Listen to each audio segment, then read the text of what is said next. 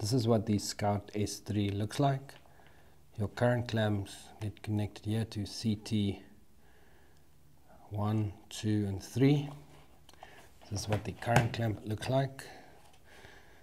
This current clamp has got a 150 amp limit, and these will be pre-connected, positive and negative, to these terminals.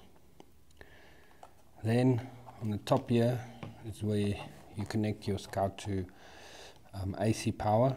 So if you set up the Scout S3 as a single phase monitor, you can bridge these three terminals as I did here, these three live terminals, and it will only use 1 voltage in the calculations.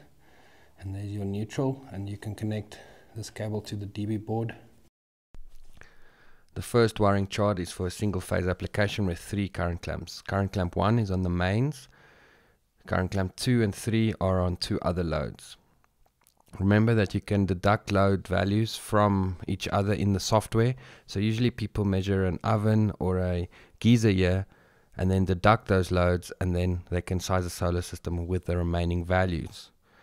The second one is a 3-phase wiring chart. And then you've got a aerial. So this is a Wi-Fi unit. It needs Wi-Fi to send data.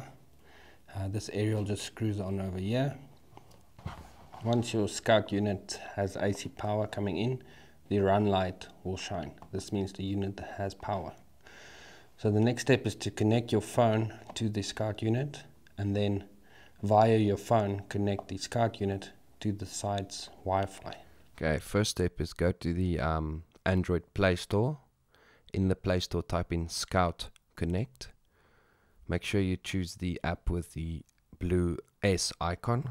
You can see the icon on screen, Scout Connect by Scout Energy. Then you can install this app, and then that's on your phone. The next step is to go to your phone's Wi-Fi, like if you were looking to connect to any home Wi-Fi. Then the Scout will show up as a Wi-Fi option. You can then connect to the Scout. It will then say you are connected without internet connectivity, which is correct. After that, you go to your Scout Connect app, you open the app and you click Find Scout.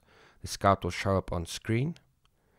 After that, you can say Scan Wi-Fi. It now scans the local Wi-Fi for the Wi-Fi to put the Scout on. Here it found my Wi-Fi, and I then put in the password of the Wi-Fi and I press Connect.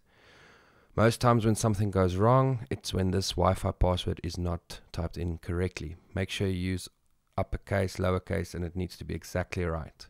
If done successfully, the Wi-Fi light on the Scout unit will go on in about 20 seconds after the connection button was pressed. You can only leave the site once the run and Wi-Fi lights are on. The last check is to go to your profile on scout.energy. On the dashboard, your unit should be there with its serial number. If the unit is successfully connected, there will be a green tick next to the unit, and you know that it is transmitting data. Second method works on Android and iOS. You again connect to the Scout like it's a Wi-Fi network. After that, you open your web browser on your phone. Here I've got Chrome, and then you type in the IP address 11.11.11.1, and this screen will appear.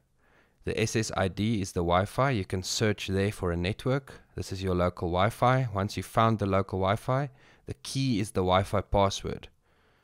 Please make sure that you type it correctly. Leave the run mode on cloud and say save and reboot. This next screen will be the same even if you do type in the password incorrectly. That's why it's so important to type it correctly. If successful, the Wi-Fi light will come on in about 20 seconds. And you can log into scout.energy to just check that your unit is transmitting data. You can now leave the site.